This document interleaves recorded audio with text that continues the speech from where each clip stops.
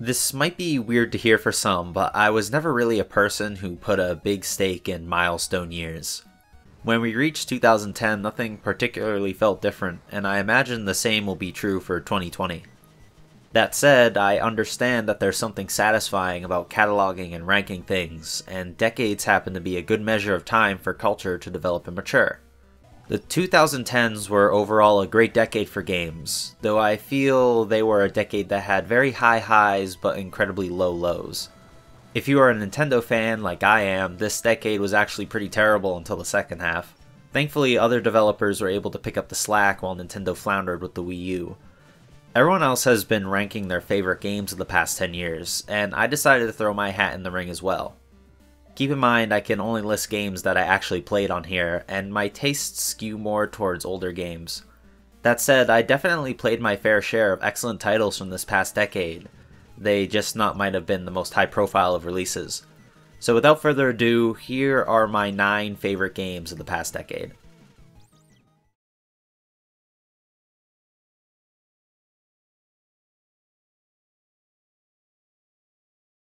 This game is likely on almost everyone's Game of the Decade list, which shouldn't be too surprising. I was actually pretty late to the party when it came to Dark Souls, but I did have a chance to be on the ground floor. My brother was into the series since he got Demon Souls around 2011 or so. I could have been right there with him, but I decided to pass on it since it seemed to be too hard. It wasn't until years later that I finally gave the series a shot after watching Matthew Matosis' Souls commentary videos. I feel kind of bad because I probably would have appreciated the games even more if I hadn't watched the videos, but on the other hand, I might not have even played them had I not given them a watch. Besides, I still loved both games a ton. I personally like Demon Souls more, but since that came out in 2009, it barely misses the cut. So, what is it that I like so much about Dark Souls? I won't go too deep into it because I'm sure people are sick of hearing the same shit about this game, but what drew me into Dark Souls was the way it doesn't treat you like an idiot.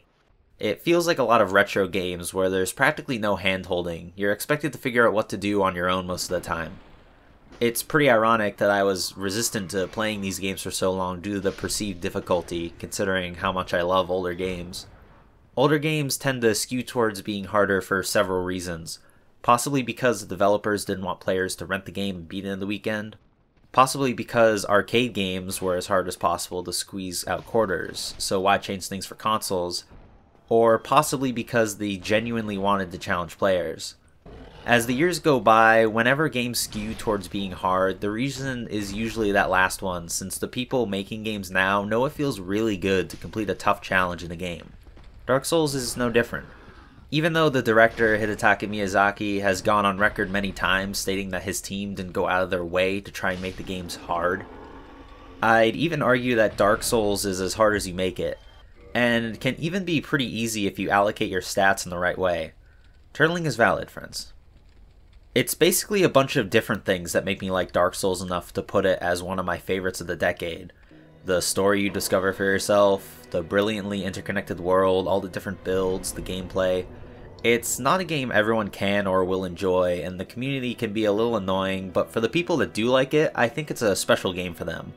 Like it or not though, you can't deny it brought games into a new age.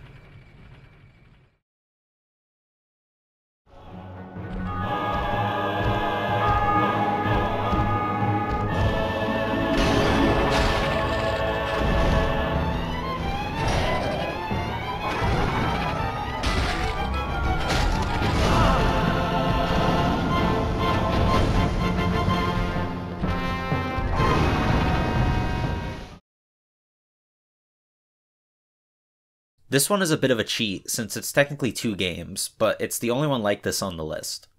I first played Catherine sometime in 2013 after hearing a pretty large amount of buzz about it. To this day, I think its marketing push must have been pretty aggressive, as Catherine was an Atlas game made in a pre-Persona 5 world.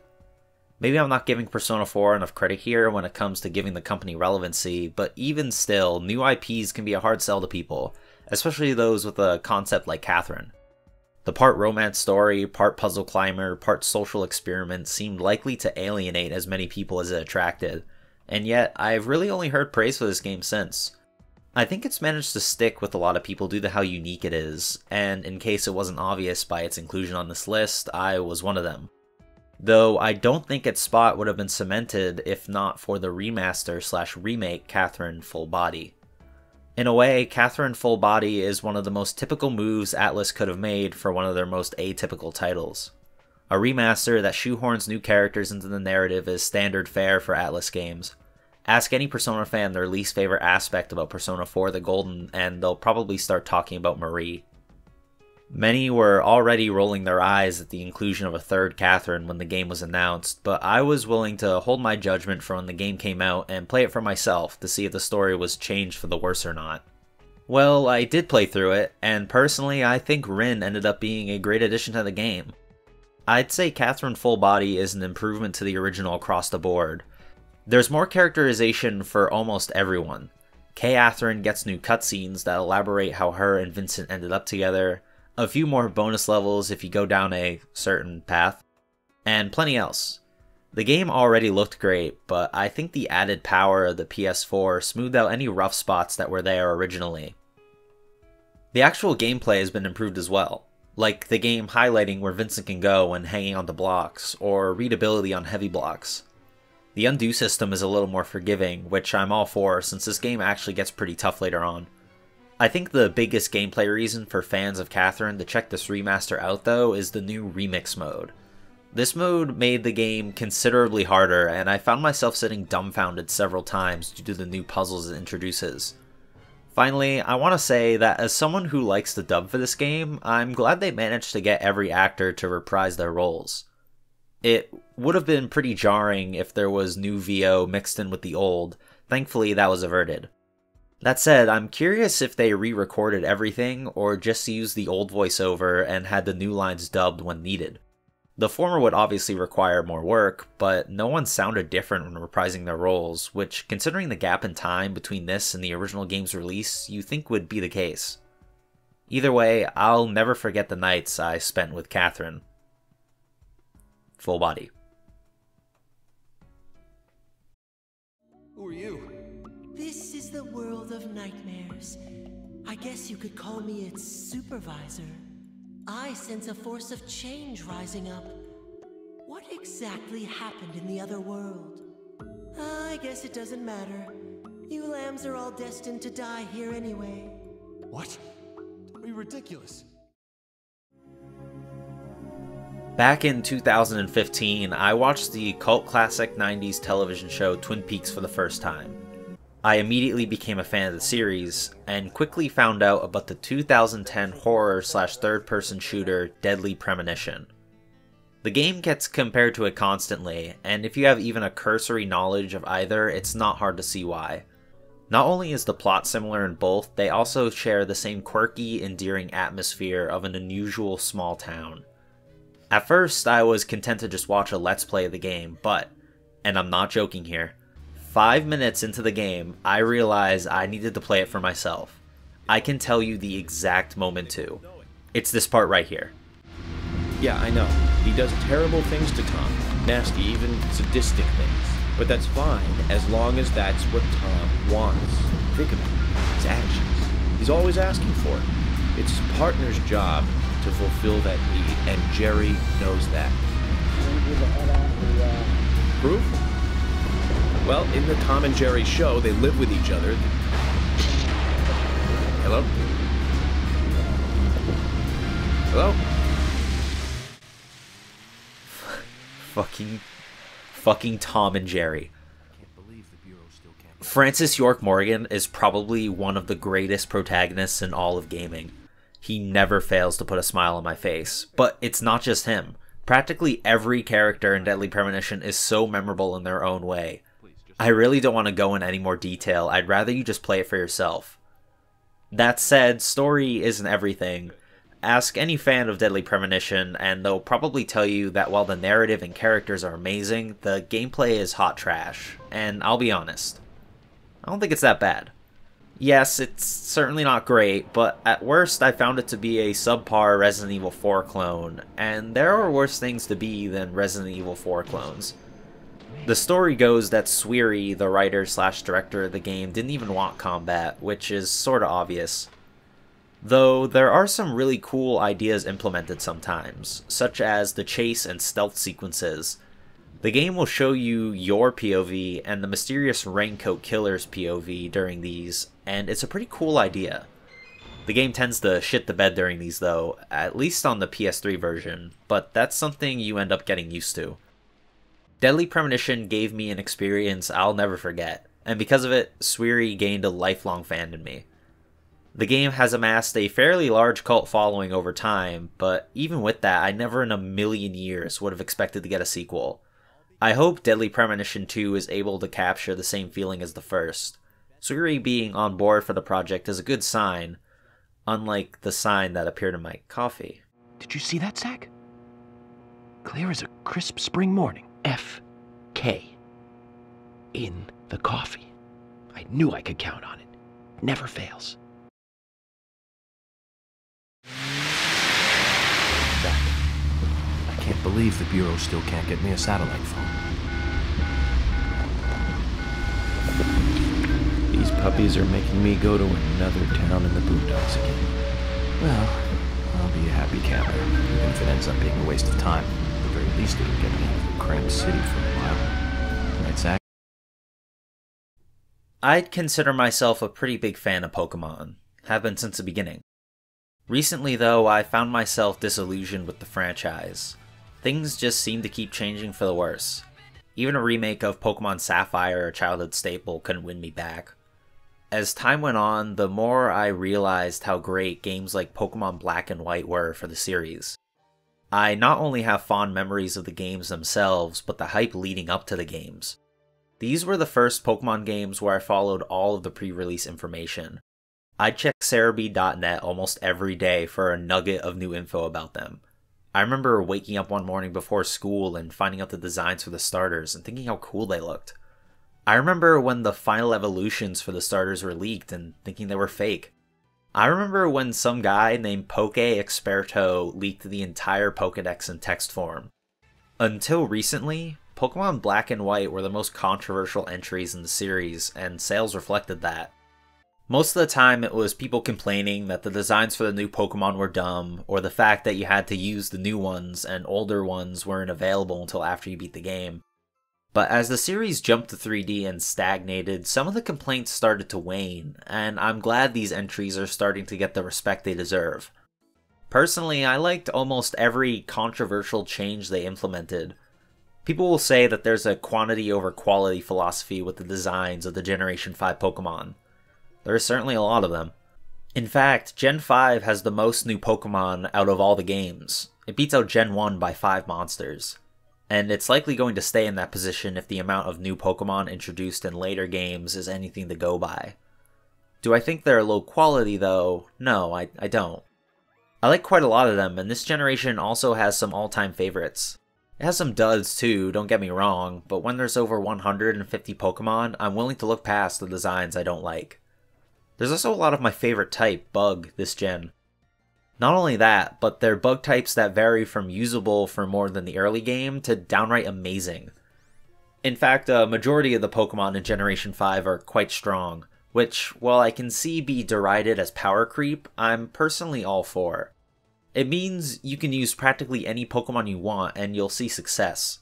And it's not like you'll have to worry about the power creep since you only have access to the new ones until post-game. It's the multiplayer where some problems arise. I don't really want to get into the competitive aspect of Pokemon, as that could be a whole other video in and of itself, but I will say that during Generation 5's time in the sun, or rain, or hail, or sand time in the limelight, it wasn't just the Generation 5 Pokemon that saw use. As for being stuck with the new Pokemon, I like that decision as well. I like to use only new Pokemon anyway, and never use the same Pokemon twice, so this never really bothered me. Nowadays, I also respect the decision for how risky it must have been. Imagine trying to tell the suits that fun Pokemon that Pikachu can't be caught until after the game is completed. They walked this decision back in the sequel, but the fact that it happened at all is pretty astounding. I've been talking about this game for a while now, and I've only really discussed the Pokemon, which is a large aspect to the game, but they're not the only things I like about it. Compared to all releases before and since, these games just feel fast and snappy. The battles is where it's most noticeable. Moves have great animations and don't overstay their welcome. There's no awkward pauses in between commands like the older DS titles. The battles also just look fantastic. The animations of the Pokemon give them an extra layer of personality that has been sorely missed ever since the jump to 3D. There's great pixel art on display all over this game, as well as a nice blend of 3D. I also love the music. There's so many incredible tracks like Nimbasa City, Sky Arrow Bridge, Driftvale City, the battle themes too. And of course, this track that plays whenever you get a gym leader down to their last Pokemon.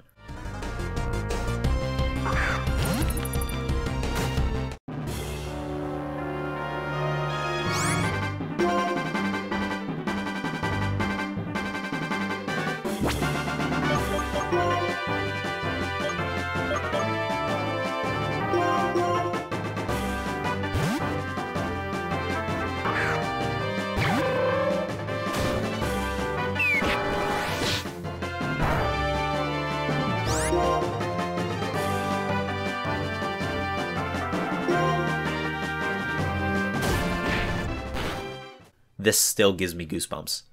Finally, I want to briefly discuss the story and characters of Pokemon Black and White, which I think are not just some of the best the series has to offer, but are legitimately great. Pokemon isn't exactly well known for its stories, but I believe Pokemon Black and White proved that they could be if they really wanted to. Things like Team Plasma appearing to have a good reason for doing the things they're doing, Bianca and Sharon taking away different lessons from their losses to you, the gym leaders actually doing their jobs and being characters for once, just to name a few. Hopefully, one day the Pokemon series can reach the heights achieved by Pokemon Black and White. Since those games, they felt quite gray.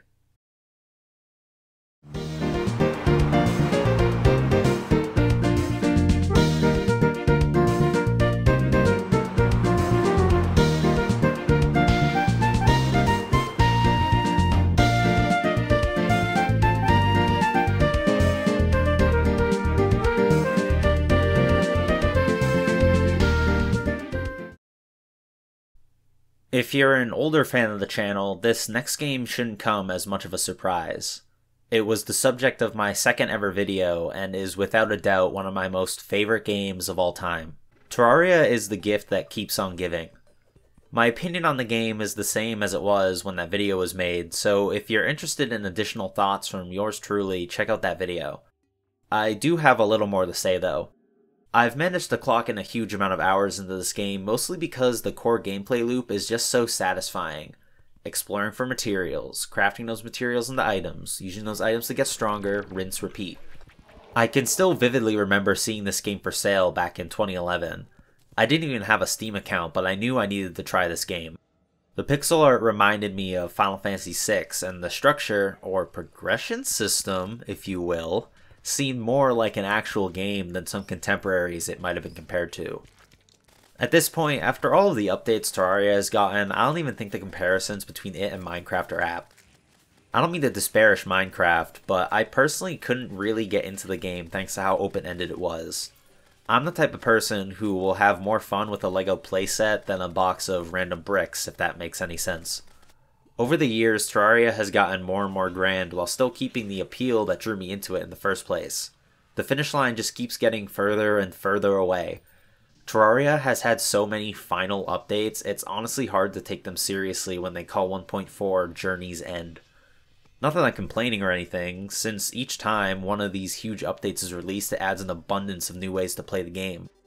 There's only 4 types of builds you can fall into, and one of them is admittedly not as great as the other 3, but how you fall into these builds never has to be the same each time you play. It's pretty crazy to think that after all these years and additions to Terraria that made it greater and greater, it's never gone above $10 in price. Back in 2011 when it first released, I mowed my lawn to get the allowance necessary to pay for this game, and I definitely got my money's worth in that regard.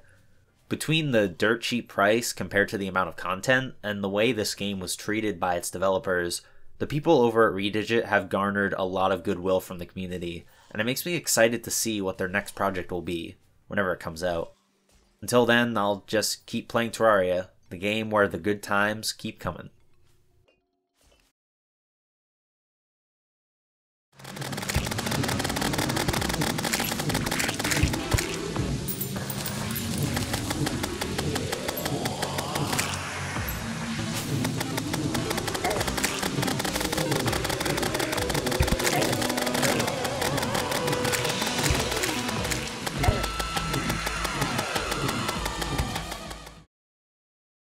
There used to be a tumultuous relationship between me and The Binding of Isaac.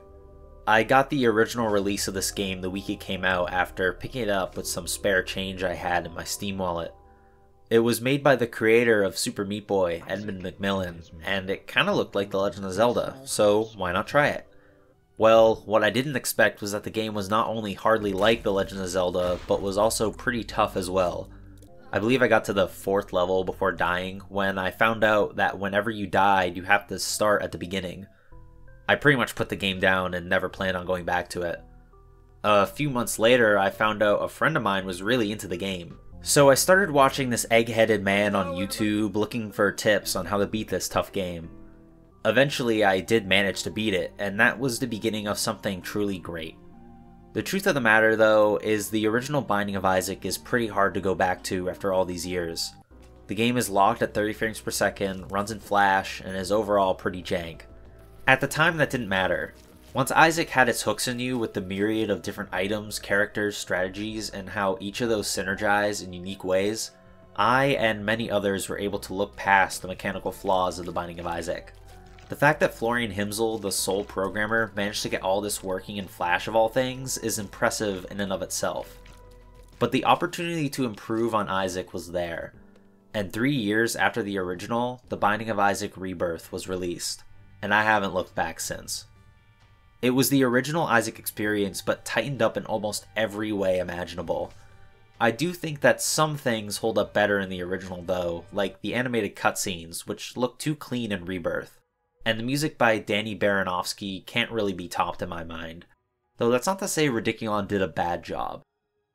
Those qualms aside, the moment-to-moment gameplay is just so much more fine-tuned. Any small complaints I may have just don't matter. There's more item synergies, more levels, characters, and they only added more of these with several DLCs that came out over the years. One of which gave the game mod support, so the possibilities for more content in the future is practically endless. There have been many roguelikes or roguelites released over the years, but for some reason I never really got into them the same way as Binding of Isaac, which I think was my first foray into the genre, and I think it's a good introduction too if you don't know what a roguelite is and are curious to try one. Just don't get discouraged like I did on my first run.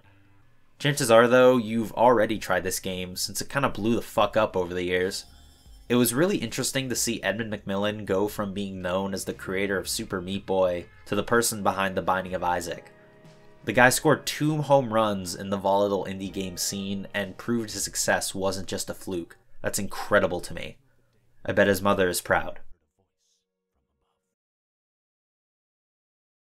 Scrambling around his room to find a hiding place, he noticed a trapdoor to the basement hidden under his rug.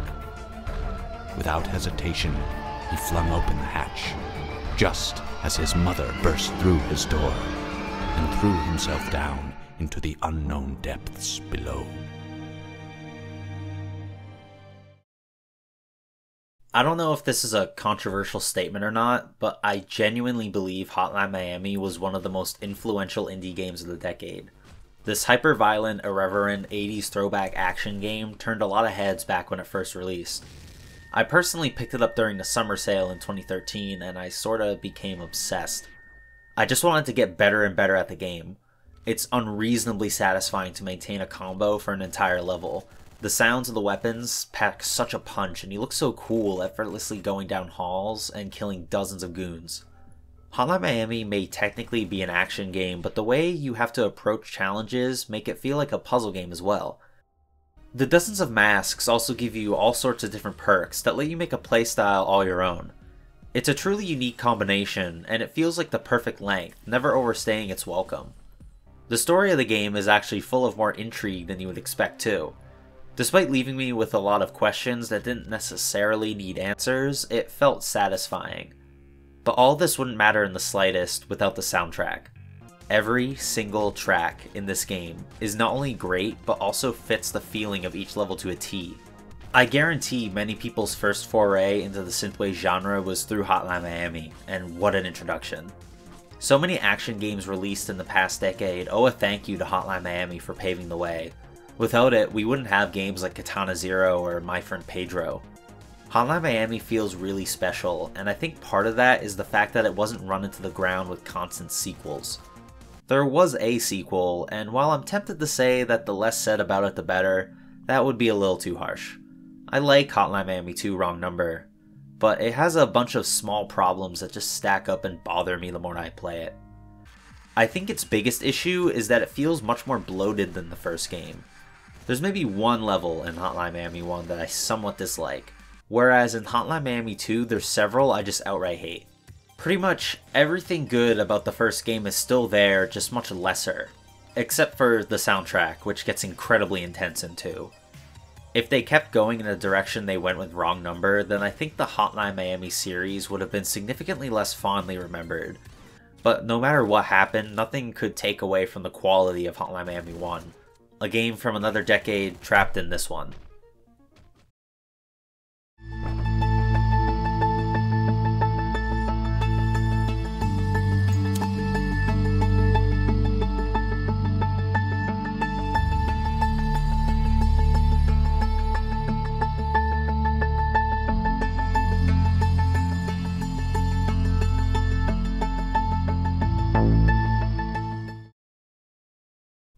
Remember what I said way back at the beginning of this video about how rough it was to be a Nintendo fan for the 8th generation?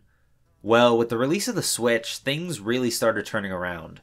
Nintendo seemed to learn their lesson from the faceplant that was the Wii U, and all of a sudden they were releasing amazing after amazing games. 2017 not only saw the release of a return to form for 2 of Nintendo's biggest franchises, but also marked the long-awaited return of another great series on the 3DS. I played and liked all these games, but there was another game I played that year as well, and while it may be strange to say, I had a better time with it than any other game that year.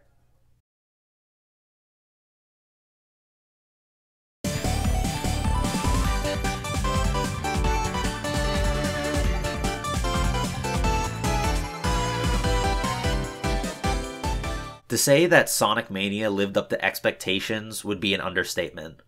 From the very beginning, when this game was first announced, people had a good feeling about it, including myself. It was a true 2D throwback to the original Genesis titles that was being developed by highly revered fans of the series. There was obviously a bit of cautious optimism leading up to the release as well, after all this is Sonic the Hedgehog we're talking about, but when the day finally came, practically everyone agreed. It was 20 years late, but this was the real deal. This was the true sequel to Sonic 3 and Knuckles, and not only that, it was also an incredible game. Maybe it was because my Sonic video was still somewhat fresh in my mind, but I couldn't get enough. I would even play a few levels before I went to work in the morning, that's how into it I was. And when I beat the game, I immediately did another playthrough as Knuckles. It was such a nice feeling to play a Sonic game that felt good to control, looked incredible, and sounded fantastic. They even got the special stages right. Sonic Mania really felt like a labor of love. I used to have some gripes with the game, but it was mostly small things, like Act 1 of Mirage Saloon Zone being a reskin of Sky Chase, or the lack of level transitions before certain stages. You know how much I love my level transitions. However, almost all of my criticisms were addressed in the Sonic Mania Plus DLC, which released a year later, along with adding 2 new characters and a surprisingly fun Encore mode, which replaces lives with characters. Basically, if you end up dying as Sonic, but ended up collecting Knuckles and Tails throughout the adventure, you will respawn on the spot as one of those characters. If you don't have any more characters in reserve though, it's game over. It's a pretty small change that still ends up making playthroughs that much more intense in all the right ways. Some people were probably bummed out by the large amount of returning zones, but outside of Green Hill and Chemical Plant, Headcanon really pulled from some unexpected locations, which I was happy to see remixed. Oil Ocean, Lava Reef, and Hydrocity were my highlights. Outside of the new zones, of course, which are all fantastic, except maybe Act 2 of Titanic Monarch, but even then it's not that bad. It's actually pretty crazy to look back on my old Sonic 3 video and see that every single thing I brought up as a reason for why I like it more than Sonic 2 is in this game. The elemental shields, the insta-shield, sorta, the end act bosses, the level transitions, and best of all, Blue Sphere, are all in this game. I know for a fact it wasn't like they were listening to me, rather it just feels validating to know that I wasn't the only one who appreciated those things about the game. I don't know what the future holds for Sonic. As far as I know, headcanon hasn't been contacted by Sega to do a follow-up, which bums me out, since it's not like Sonic Team has been turning heads with their recent entries into the franchise. If anything, the Sonic Team logo feels more like the brand of sacrifice than a seal of quality.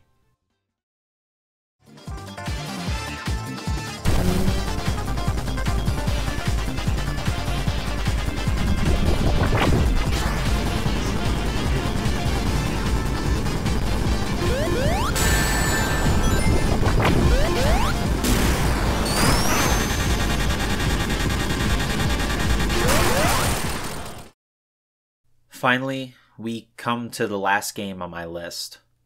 Out of all the games I've played over the past decade, this was the one I played the most recently, if we don't count Catherine Fullbody. I played it so recently, in fact, I wondered if I was being too hasty in having it be one of my games of the decade. But the more I thought about it, the more I realized that it belonged. Valhalla Cyberpunk Bartender Action is a visual novel made by Venezuelan developers Sukaban Games.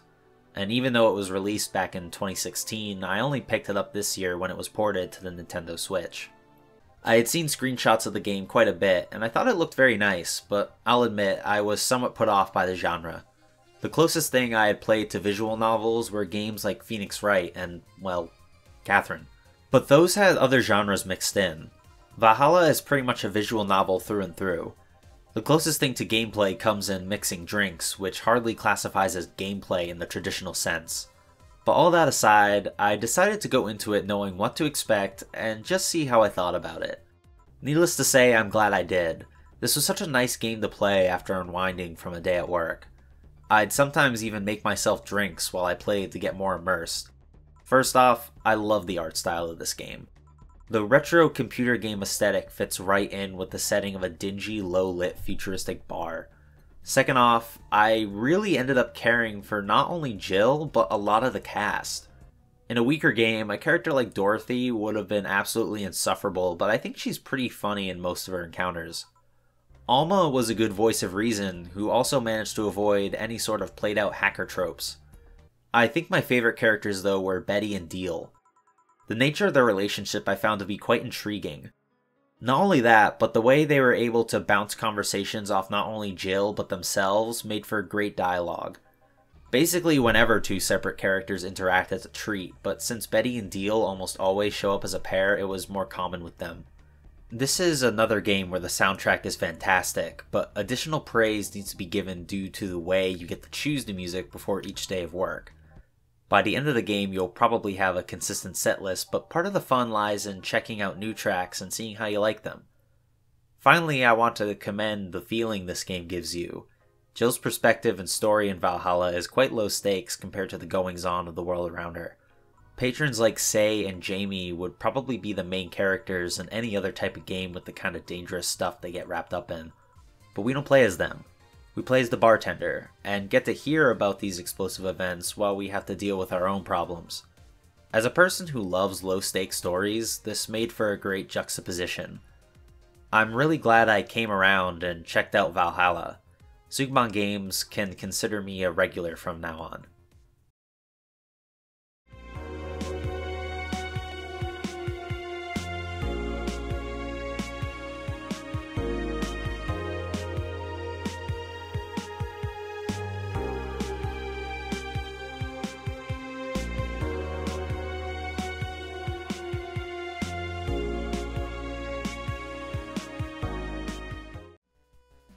And there we are, 9 of my favorite games from the past decade. Let me know what your favorite games of the decade were in the comments. Maybe we have some games in common. Don't take it too personally if there aren't though. I'd like to thank you all for making it all the way through this video, and I hope to see you all in 2020.